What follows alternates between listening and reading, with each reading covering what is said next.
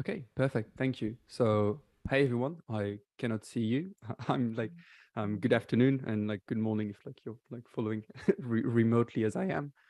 And today, as like Patrick mentioned, I will be presenting a Rust implementation of like time lock encryption and especially like a like simple time lock client.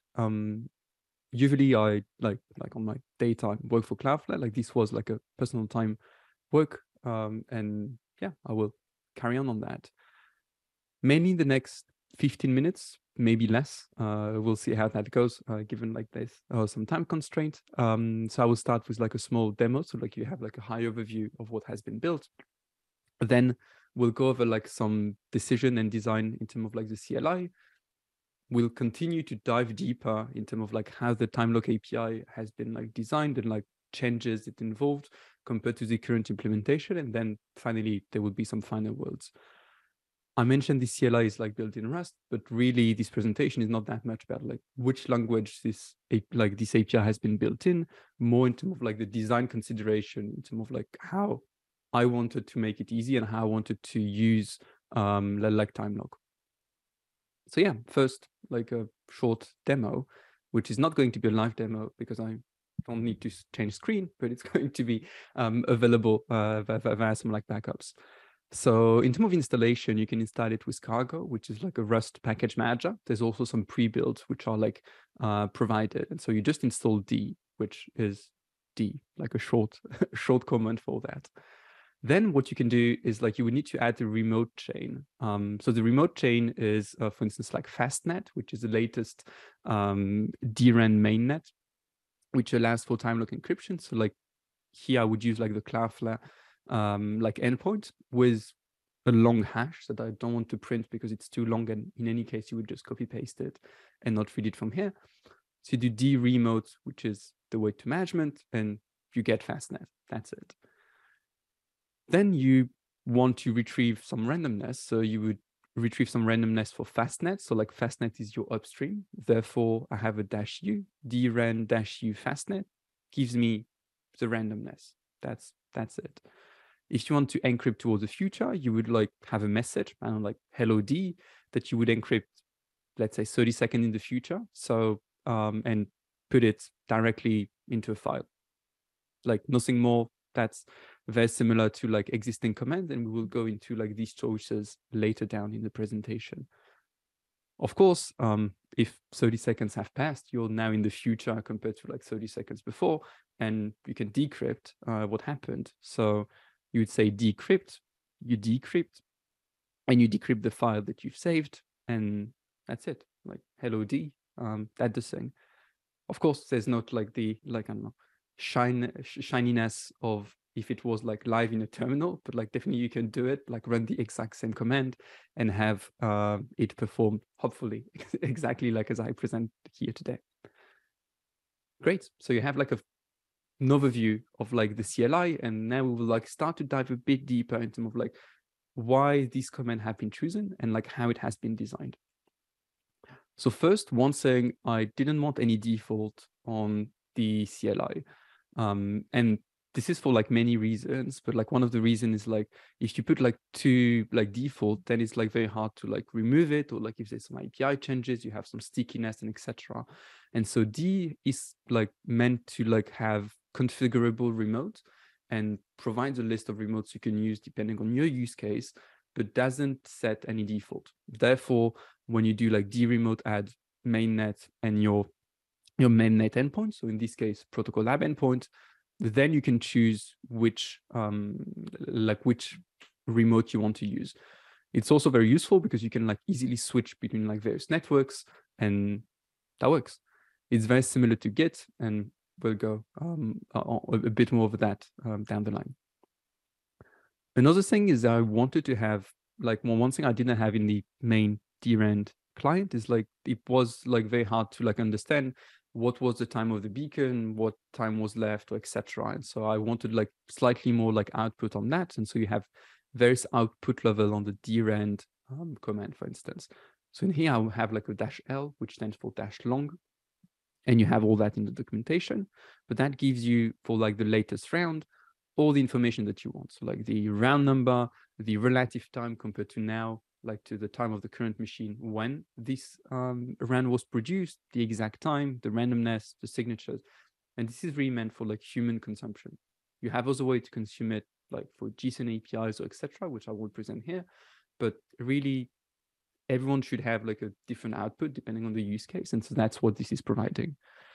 In addition, there's like some like informative errors. So like when I started developing D, it was at the time where like there started to be like a switch between G1 and G2 that I think Yolan explained a bit earlier. And so sometimes, for instance, like here, if you use a mainnet, it cannot like encrypt because you need to use unchanged signatures. Similarly, if you want to like decrypt a bit too early, you need to know when you can come back to actually like be able to decrypt. So there's like a lot of like work that has been done on like the error message so that the users always know what is happening. And finally, as I explained before, there's like some mimic for existing CLIs. CLI is similar to like websites, so etc. Like there's kind of like a lot of taste that is like being put into them. And really, in terms of like this being a personal project, I didn't want to just overextend in like creating a whole new CLI design in the CLI API. So I just got a lot of inspiration from CLIs that I know and I like. And so like the first one was Git for the remote management. Therefore, like it's a remote. So you can like show the detail for a specific remote, add it, change the URL, whatsoever. Similarly, for like the encryption, and because like we were using Age for the hybrid encryption Yolan presented before, the CLI has like exactly like the same parameters. So like if you want to decrypt, you can like decrypt like with like armoring and like take content from std in, takes content from a file. Really depends, but like it's the very similar pattern. The only thing that has changed is the recipient. Instead of like being a file key or like an age specific thing, it's a time, because that's where you want to be able to decrypt. And finally, well, I obviously took some inspiration from drand because the client is like already existing.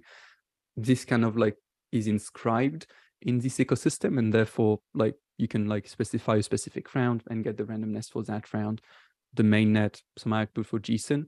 If you don't put the round, you get the latest one, like just normal thing. Some very specific Rust Rust dev tooling that like were helpful through this development. Clap is definitely very good for having like inline like code documentation, as well as like documentation for the end users, and it's also very helpful to like generate mine pages for your CLI, and so that's what I've been using in D. Another thing which was like super useful is like the cross compile like ability like of Rust, and like the fact that like without using OpenSSL was like a lot easier to target, for instance, WASM, and that's one of the things wanted to mention. And finally, in terms of like the performance and the crypto API, there are two libraries that like I considered. I started using like ZK Crypto, and then I switched over to like Artwork. And one of the concern for that and like why I did that was like for performance. Once again, it's a personal project. I wanted to like to try them out. And so like Cargo provide like some benchmark features, which were like very helpful in terms of like getting informed guess in terms of like which one is performing better. Is there some degradation? Should I tweak some of my algorithm there? I will go over a bit more detail when we discuss Timelock in terms of like what's the difference between the two. And yeah, now it's time for Timelock. And one of the things with Timelock is like it's great to like have the capability like in the paper for how to do Timelock, but at some point you need to like implement it, and there's a lot of trade-offs. There were already trade-offs in the CLI, and now there are like some trade-offs in the API.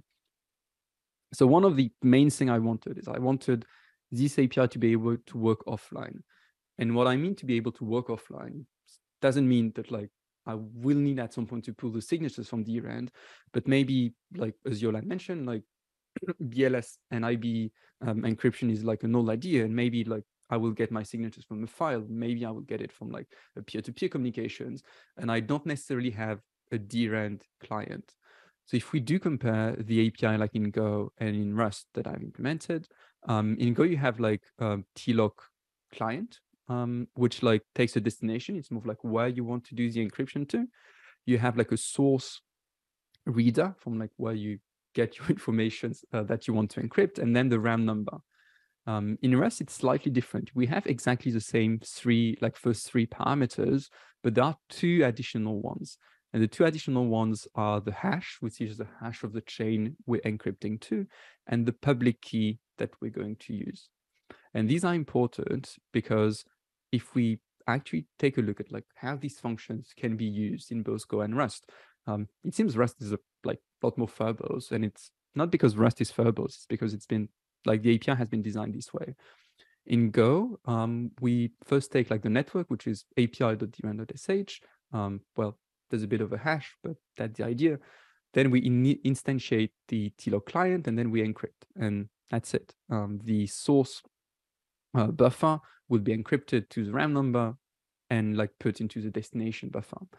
The thing is, while doing that, there's some side effect that happens. Actually, like the tlock client will make a fetch to retrieve some information about the chain and the encryption to api.drand.sh. And this is like not really transparent, I'd say, in terms of like the user won't see it, but like there's some side effect and things that will happen in the background. And I really wanted to make that explicit. And so what happens in Rust, and like you would like declare chain, which is like the equivalent of the network. You would declare a new client, which is a tlock client. And you, like as a user, need to retrieve the info before calling the encryption method. So then you pass like exactly the same parameter, the destination, the source, the RAM number, but you now have the info and the hash public key that you can pass to the encrypt method. And apart from like being super easy in terms of like development, because it's much easier like to debug what happens here, because you don't have to mock the API client, you could also retrieve these information from a file, for instance, if you like it's being shared, or you could like retrieve some like of these information from something which is not drand while exposing the same BLS primitives. And that's one of the things I like, the main difference in some of the API design.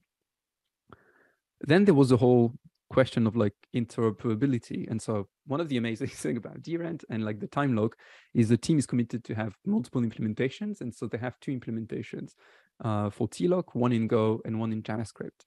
Both of them are interoperable. They have different goals. Like the tlock is really for like a CLI use case and like local use case for like backend, while like the tlock.js has been made like kind of like wonderful with the example of like timevault.drand.love. And I wanted my implementation to be compatible with those two. So we just don't create a fork, and there's no reason why for now we cannot be compatible. One of the things that like I encountered is like the Rage implementation. So it's like the Rust implementation for Age adds like an additional parameter to like the file, which like just makes it incompatible with the format that like the Go or the Jazz implementations are using. And this was due to like a small like over constraint that was put in those two clients. And so this has been fixed like very fast by the drand team. And so definitely thanks for that. Another more, I don't know, low-level implementation, the detail that was interesting is like how like the crypto is implemented. And definitely I want to thank people that like worked a lot on like the hash-to-curve RFC, because both in terms of like the explanation to how like the crypto like is being performed in various libraries, and the specific method that like we wanted to see, which is hash to field and expand message, it was just super smooth to read through that. I think like the normal like libraries implementation do a great job at like making the documentation explicit, but the fact that like there's an RFC that like also gives a lot more context to more newcomers, it was like just awesome to see that, and very helpful to understand what was happening in both like the tlock, the Go implementation and the JS implementation, and how I could make it compatible. However, this RFC standardizes a lot of things, but one thing that is explicitly not standardized in this RFC is how like elliptic curve field serialization works, and this is not standardized. And the fact that it's not standardized is also interesting, because like most of the libraries just have a different serialization strategy. So for instance, some of them will serialize like in FP12, they would serialize the fields in one order, while some will just like do it in like the reverse order, which is something which is sometimes mentioned, sometimes not mentioned. Like you just look at the code and see how that goes. And when the abstraction is like called, I don't know, from bytes or like 2 bytes, you don't really know what's happening there. Another like consideration was like if it was like big engine or little engine, which changes like the order of the serialization. Most of the like crypto library like make a good job at like distinguishing the two and actually being compatible with like big engine and little engine. But that's one thing which was also like needed to be like careful about when working with interoperability considerations. And that's it.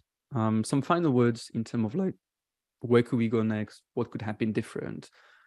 In terms of like what could have been different, because it's been like a lot of trade-off, I think down the line, the fact that like drand exposes like a big chain of API is not super friendly when you need to actually add the information into a CLI or pass it to like other developers. And given like the main tlock interface is HTTPS something, you may need like possibly like you could have like a dedicated like host name so that you directly connect to the chain. That still would need like some confirmation on the user side that they expect the chain ID and etc. that they want, but it's much easier to add later down the line. Similarly, for like the stanza format, and so stanza is like the way for Age to encrypt, like to encrypt information and put information in the file, kind of like metadata for the file that you're encrypting. For now, like you have like a mandatory round and a mandatory chain hash. But to be honest, you could also consider not having them. I think there's an issue in drand to like possibly like consider like either remove them or like have them more privacy preserving, because like the round you could have it like stateful in the client and like the client could pass it at the time of description. Similar to the chain hash, you could pass it at the time of decryption. So this might be like interested to like redact them. Finally, in terms of like the CLI, there's some state for the CLI. Like I wanted to like save the remote beacons. Maybe we want like a stateless CLI, so you could like either pass directly the full URL every time you're performing an operations, or you can pass it as environment variables. I still do prefer like the stateful one, but that's a consideration down the line that I could make. Finally, in terms of takeaways, well, there's now a new drand implementation and new tlock implementation, both in Rust that is available. There was, in terms of the learnings, there's like definitely one academic papers, but like lots of engineering trade-offs. And that's one thing like I learned through this process, that like one API might not suit everyone needs, despite being working on the same technology. A third point I wanted to make was tlock is not really constrained to the drand API. For now, it's been really thought as like kind of a demonstration that you can use like Timelock with the drand API. But as mentioned before, you might have a server that like does exactly the same thing. And therefore, I didn't want to like lock in the drand client with like the Timelock decryption. And finally, I want to thank everyone that like answered the multiple questions I had during this implementation process. Should be on Slack, via emails or discussions, and that really improves the way like software is made and like really allow for like fast development process. And that's it. If you want some more information, there's a lot more information and documentation on the repository. And if you have questions, I'm happy to take them.